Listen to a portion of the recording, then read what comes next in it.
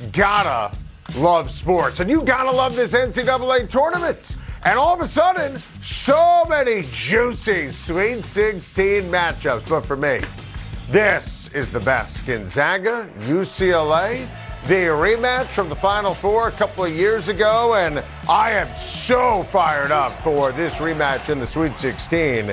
And I picked UCLA to ultimately cut down the nets, but I thought Gonzaga could do it, UCLA can do it, UConn could do it, and Houston could do it. Those are my four favorite teams heading into Selection Sunday, and the fact that three of them ended up in the same bracket is crazy, and we're going to get to see two of them go head-to-head with UCLA and Gonzaga. Sports